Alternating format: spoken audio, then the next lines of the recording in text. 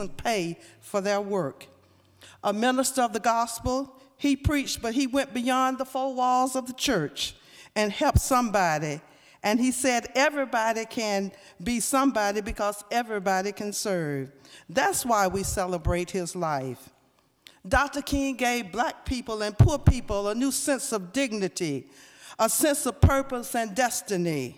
Dr. King gave this nation a challenge to rise up and live out the true meaning of its creed and start being the land of the free and promoting freedom, justice, and equality for all. The tears that we shed in 1968 at Dr. King's death, we knew that we would shed those tears for many years to come because he gave his life to make our lives better. Many of us are serving in public life today because Dr. King and others gave the ultimate sacrifice. He was not a public official, never elected to public office or appointed, but now a monument is his honor in Washington among presidents. So today, this august body of the Georgia State Senate not only pauses, but we stop today to give honor to the native son of Georgia, a man who's a 20th century prophet and a man who was truly a drum major for justice, Dr. Martin Luther King, Jr. Thank you very much. Mr. President, I yield the well. Thank you, Senator.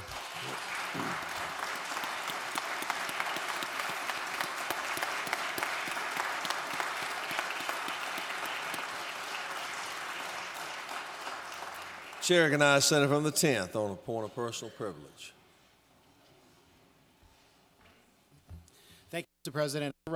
I rise today to say welcome back to my colleague from the 39th, and I can't ever remember a time where he has been so contrite in the well of the Senate. So we're glad to have you back, Senator.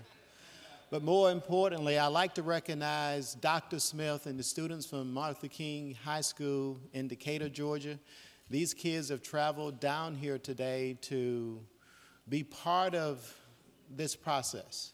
They've traveled here to learn about civics, to learn about the inner workings of government. And if you will, please join with me, and Dr. Smith, will you please stand, and the students from Martin Luther King High School in Decatur, please stand so that we can recognize you.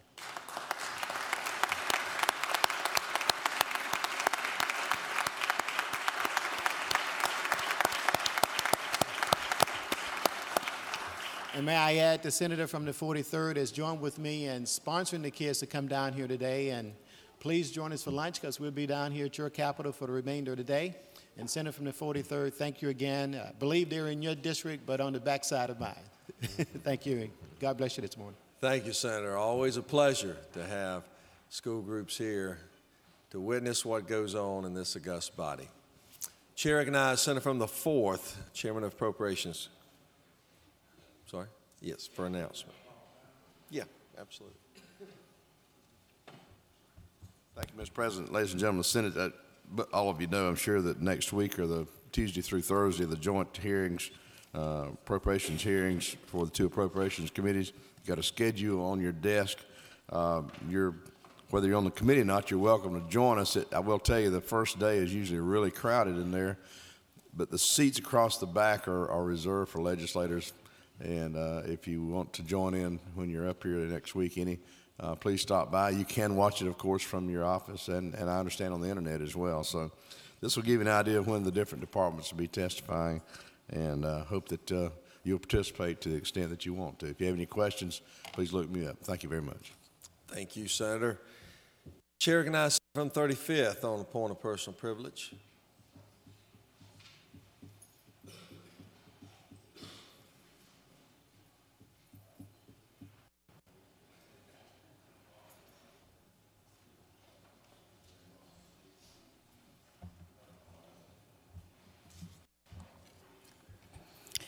Colleagues, senators, I rise to remind you and in memory of 3.5 million people who 1 year ago their lives were changed.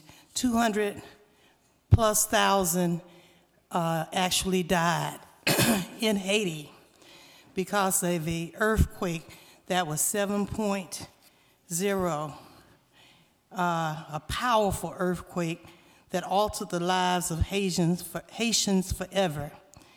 Their businesses and homes that many had spent their entire lives in were gone within seconds. Families were forever changed as they lost loved ones, old and young. However, this country came together and they collected money, they sent equipment there.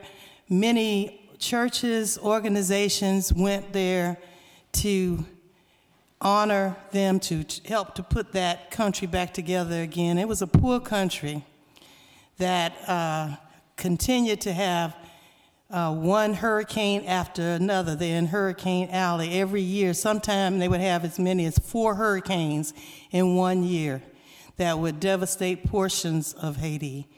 But that is a beautiful country as far as the landscape is concerned. And all of the money that went there and the different help is not enough because people are still living in tents. There are more than 1 million people still living in Tent City in Haiti. So we need to continue to not only send up our prayers, but send any kind of aid that we can. I know the United States gave a $1 million package, and only 1/3 of that money went there. It has not even gotten to it, so money is available and has not reached that area. And I stand because I'm with an organization called Sanjayo, which means remember them. It's in Creole.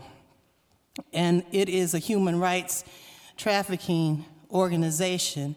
And I get the statistics every week as to how many of the young children are still being kidnapped, being taken, being snatched, even in the tents, because it's not just a single family in the tent, it's hundreds of people in those tents. And mothers wake up and their children are gone. They're having to tie themselves to their children at night when they lay on the ground sleeping. So I know that many of us are not aware of what is still happening there. They're still trying to pick up their lives. They're still trying to build that country.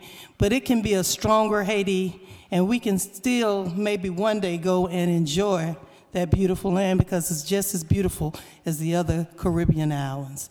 So I stand in memory of all those who lost their lives, and we have more than 150,000 Haitian descendants right here in the state of Georgia.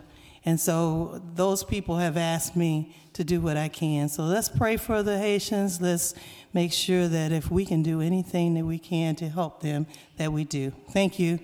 Thank you, Mr. President. Thank you, Senator. Chair recognizes the Majority Leader. Mr. President, I move that the Senate stand adjourned until Monday, January 23rd at 10 a.m. Eastern.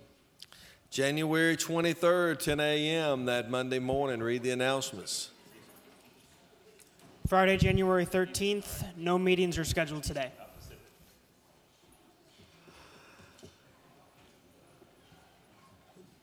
Senator from 36, what purpose you rise? Announcement.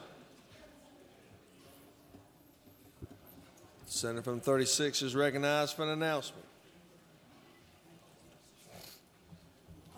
Thank you, Mr. President. Colleagues, as we leave our session and begin to make our way home, I want to make you aware that this morning an amicus brief, a friend of the court brief, is being filed in the lawsuit challenging the Affordable Care Act.